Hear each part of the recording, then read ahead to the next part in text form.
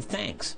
Yes, yesterday, Nunavut's MP, the NDP's Mumilaaq Qaqqaq, announced on Twitter she was taking a 2-week leave of absence from her duties as Nunavut's only MP. Now, if that sounds familiar, it should. Qaqqaq took a leave in October of last year that extended all the way into January. That leave was for, quote, extreme burnout, pressure, and anxiety. Now, in the statement she put out on Twitter Tuesday, Qaqqaq wrote, I continue to struggle with some personal health problems. Recently, the doctor has suggested I take some time off to heal. Now, this decision comes hot on the heels of Qaqqaq getting into an ongoing argument with Labrador Liberal MP Yvonne Jones.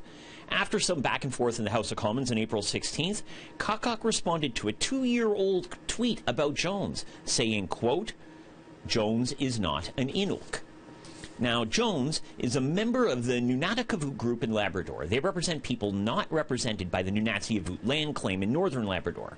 Well, Jones took offense and asked for an apology in the House on April 19th. Qaqqaq doubled down. She put out a 30-minute video demanding that Jones, quote, validate her Inukness. Qaqqaq added, quote, I'm not going to apologize. I know, until I'm proven otherwise, Yvonne Jones is not Inuk.